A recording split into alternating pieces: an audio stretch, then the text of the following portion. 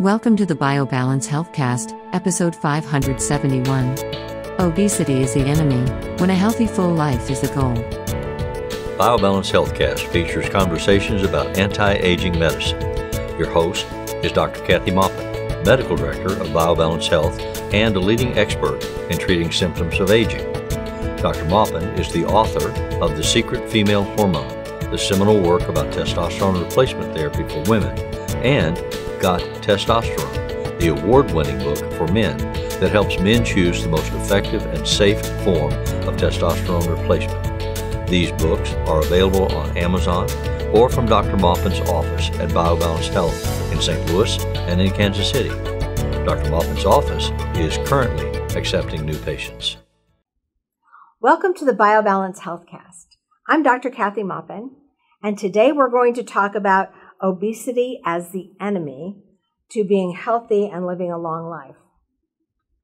Last week we talked about obesity and the situation America is in, with obesity rising at a very fast rate, and that didn't even take into account the weight gain that most Americans had during quarantine.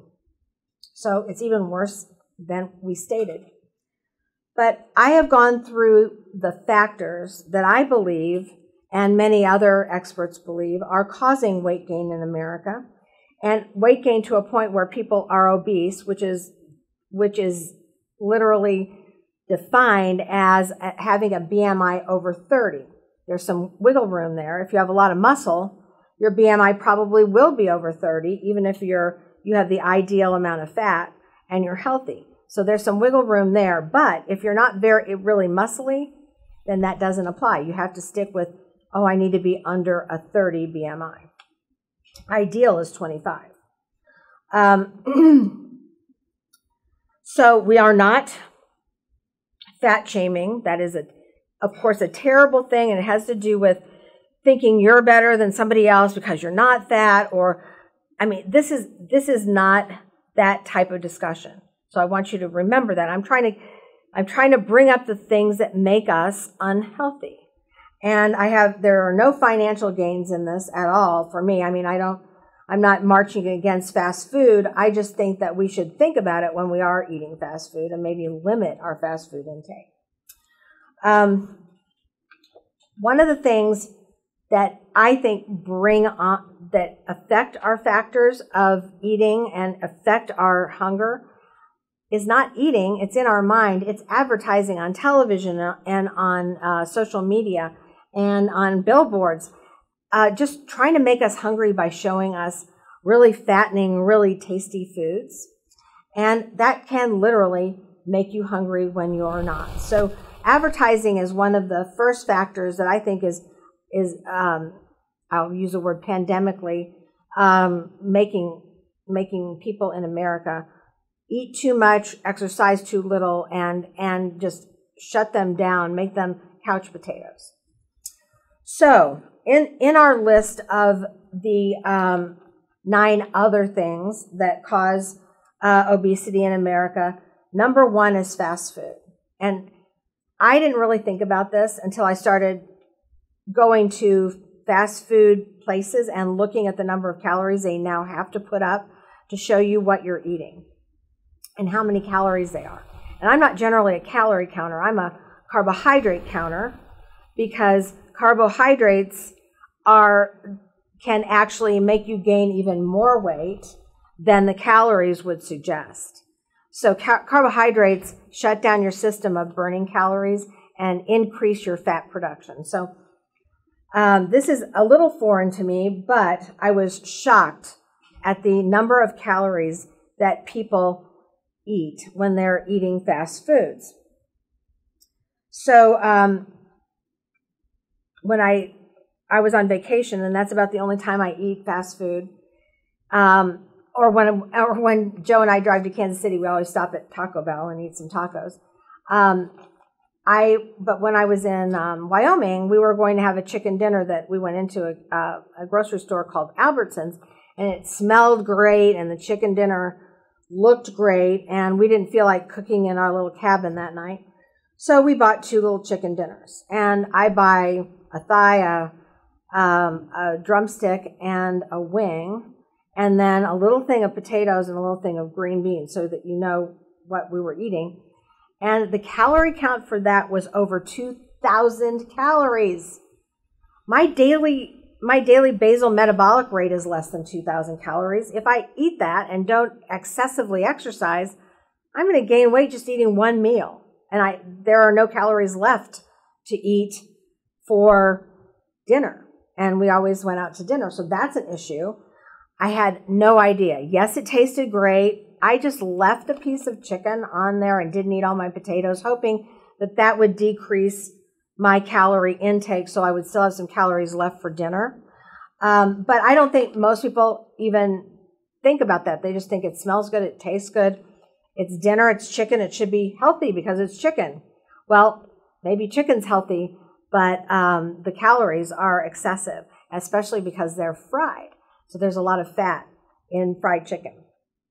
So then I started looking at all of the other fast foods to see how many calories they actually brought to the table. And there's some people that every meal is fast food.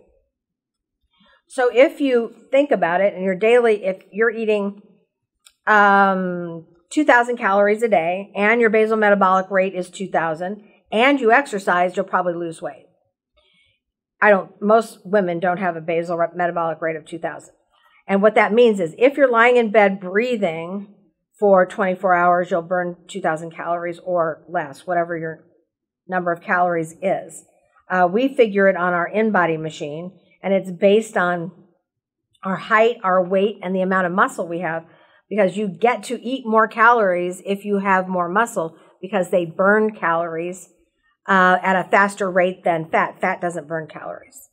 So if your weight is based on muscle, you get more calories to eat. So that's how we're doing basal metabolic rate. Then, if you want to stay the same weight, you add the basal metabolic rate to how many calories you burned when you exercised. And if you have an Apple Watch or you have a Fitness Pal, you can put that in and calculate how many calories you ate that day and how much exercise you did and how many calories you burned. So those are really nice little tools, but I'm not sure everyone uses it that way. But and then think a calorie is not a calorie. I always try to limit my carbs because eating protein is not with the same number of calories is not the same as eating carbs with the same number of calories, especially as you get older. We become more and more carb or insulin resistant, carb sensitive as we get older, especially women after menopause and men after 50. That's when we usually notice weight gain if we haven't had it our whole lives. Nowadays, everyone has, not everyone, but half our population has excessive weight. So I need to back up and say everyone needs to look at carbs, and fast food and food that you eat out is usually a lot of carbs because carbs taste good. But it's not all about taste. It's about fuel and giving your body what it needs to actually perform that day, so you can think, so that you can exercise, so that you can move, so that you can not have too little in terms of blood sugar, but so that you can have a normal blood sugar throughout the day. So we need to keep refueling during the day. You wouldn't go pull up to the gas station and put in water, lemonade, or something else into your car. You'd put in the right kind of fuel. Well, you need to do that with your body as well, or your body's not going to work. It's going to break down. You're going to gain weight, have diabetes, heart disease, and you will have many other diseases that you don't want to spend your whole life going to the doctor's office, I don't think. And that is something that ends up being your torture if you don't get healthy and actually work on this, getting the right fuel for your body. So the calorie is not a calorie, or a calorie is not equal to a calorie in different foods. If you have, I've spoken about insulin resistance before. Well, most Americans have had so much sugar in their lives that they've become insulin resistant. What that means is the more sugar you have, the more insulin you need to actually carry that sugar to the cells that need it. So as your body starts adjusting to this, it can't use all that sugar. You're not exercising. You're not running a marathon. It has too much sugar and too much insulin. So insulin is the little truck that carries your blood sugar to the cell. It gets to the cell, and it should be able to go into the cell. The insulin carries it into the cell to make energy. If you're insulin resistant, your body says, too much insulin, too much sugar, I'm going to block that. So when you eat and you eat carbs, your insulin goes up, your sugar goes up, and it gets taken to the cell and it can't get in. So you may not be eating a lot. You may even be eating, after a lifetime of eating too much sugar, you may be eating equal to what your body should be burning every day, but it can't get in the cell because you're insulin resistant. The insulin can't penetrate. So it just bounces off, and it has to go somewhere, so it stores as fat.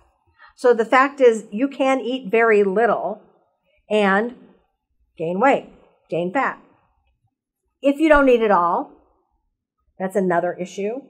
If you don't eat at all, your liver has a store of sugar, because your liver saves your life. If you were hypoglycemic, starving, it rescues you. How does it rescue you? It dumps sugar into your bloodstream so that you don't die. So if you're trying to not eat, or if you just forget to eat, or if you don't eat breakfast and you haven't eaten all night, then your body dumps sugar from the liver into your bloodstream. Once again, if you're insulin resistant, it can't get in, so it becomes fat. So you literally can not eat and get fat. It's a system of survival.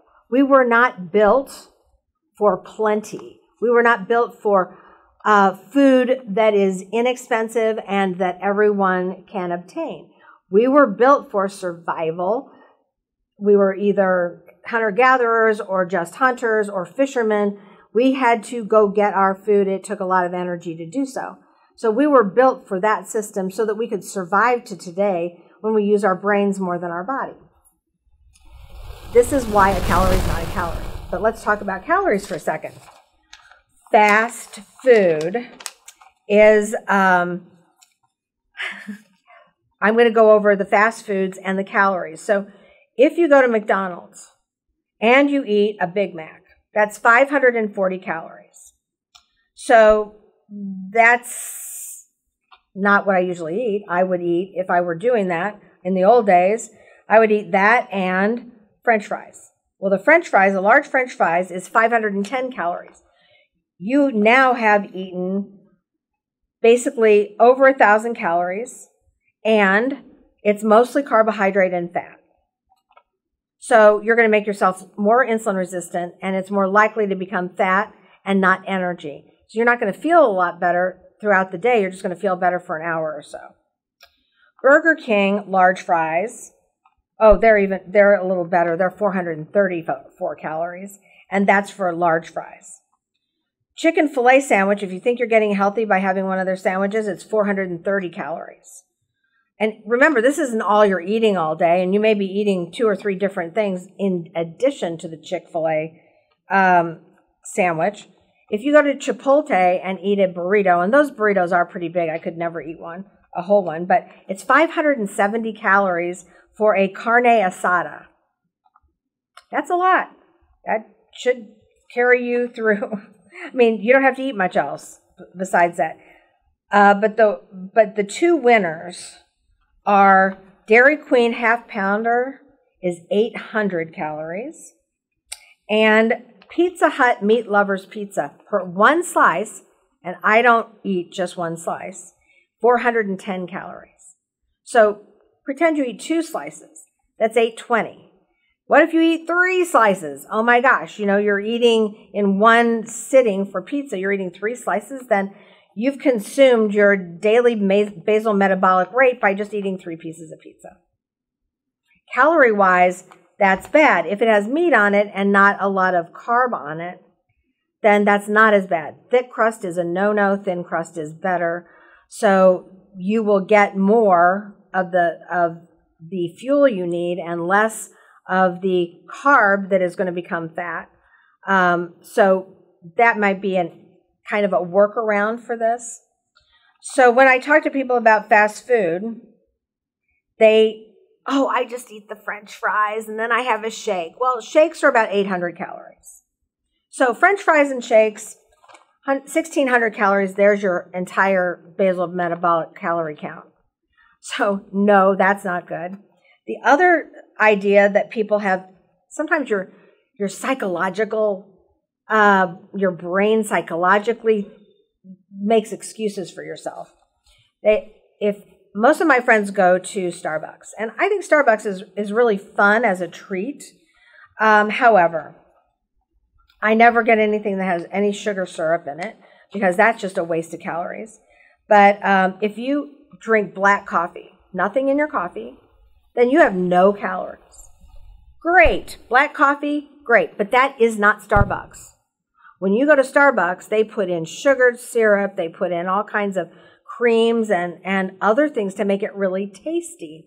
I have a friend, a male friend, who has a Starbucks cafe mocha venti every day. He starts his life with 330 calories. He thinks he's dieting because he's just drinking coffee. That's not a diet, and it's filled with sugar. So carbohydrate-wise, it is really way too much. Cooking at home or making coffee at home where you're using half and half or you're using milk in your coffee and a little bit is nothing compared to these things. This is not how most people cook at home. They don't have the syrupy, corn syrup-based flavors that they're squirting into their coffee, I hope. I mean, this is a whole different thing. It's like having dessert for breakfast. What that does to most of us is it gives us a hypoglycemic crash about 2 hours later, maybe 3 hours later. So you feel worse. So then you need to then you go, oh, I need some carbohydrate. So then you eat something else that's bad for you, that makes you fatter, and then you eat the carbohydrate. It goes way up, goes way down. You've exceeded all your calories, and now you're just making fat. And you feel terrible a few hours later. That is not a good plan for your eating life, and it is going to make you gain weight and get fat. If this is what makes you happy, then you need to see a psychologist or a counselor because eating should not be what makes you happy. The taste of food should make you happy, but not eating. Food is not your friend. You have friends that are humans or dogs or other animals or other pets. And some of my patients are hooked on Starbucks. They won't give it up. They'd rather be obese. Some of my friends are hooked, or my staff, not my staff. Some of my patients are hooked on like 7-Eleven big Slurpees that are just sugar water and flavor. But it's not really sugar. It's not cane sugar. It is corn syrup sugar, which is even worse. Pure carb and really bad for you. They drink it all day long.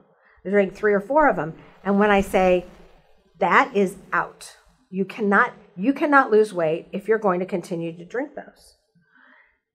They're devastated because that's their addiction. So I have them for 1 week. They drink 3 a day. The next week, 2 a day. The next week, 1 a day. If they're successful, they'll get off of it. But I don't make them just go cold turkey because in general, that'll give you a headache. Going from that much sugar to nothing or no sugar or low sugar, it's painful. So I try to wean them off. And that's the way you should wean off sugar-containing foods.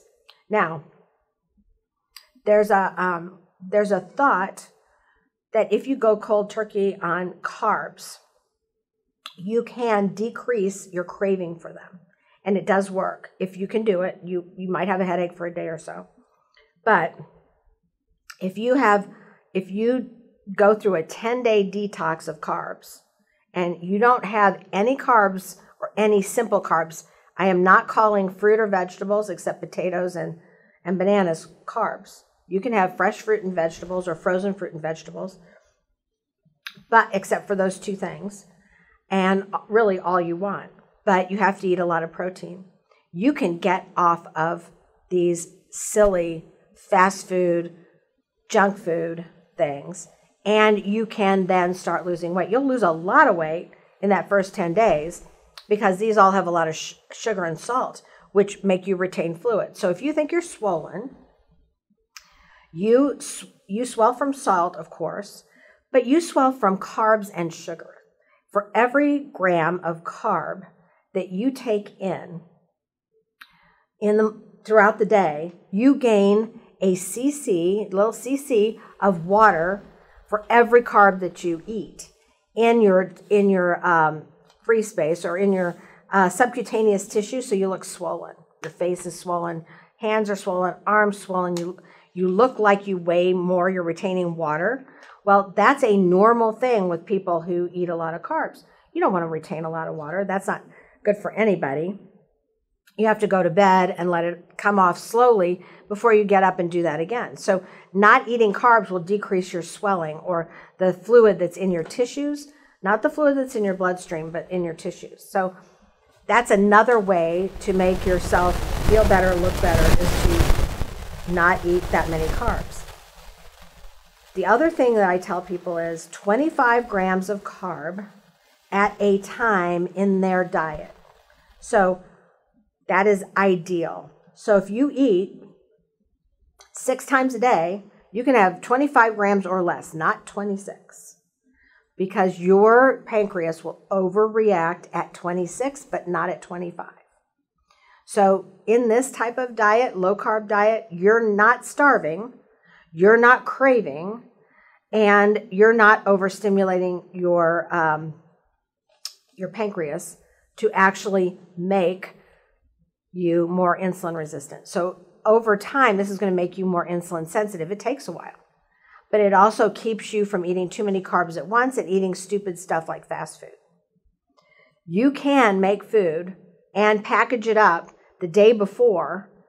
When you wake up, you just pick it up and take it. You can have healthy snacks for your kids when you take them to the ballpark. You don't have to buy fast food. You'll save a lot of money. And your kids won't grow up to be obese.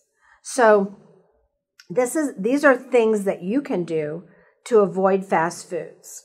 And nuts are a really good snack, and they are not high in carbs. So you can take that and have them eat nuts, mix nuts, try to get low salt. But that is always good. They can eat an apple and mix nuts. I bring a half a sandwich to my toddler grandchild of peanut butter and bread, and I drizzle a tiny bit of honey because she's growing.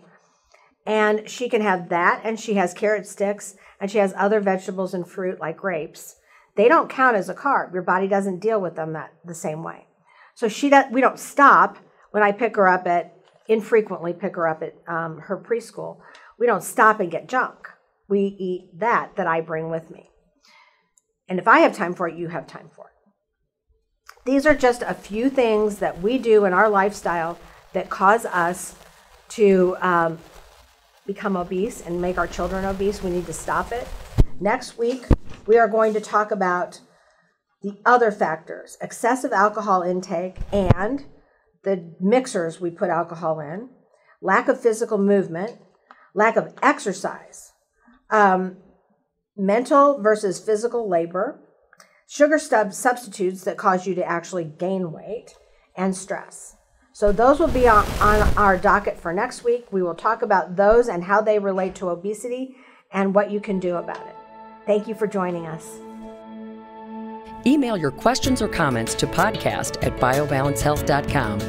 You can find the BioBalance Healthcast on iTunes and on YouTube. For more information about bioidentical hormone pellet therapy and other reverse aging solutions, visit biobalancehealth.com or call 314-993-0963.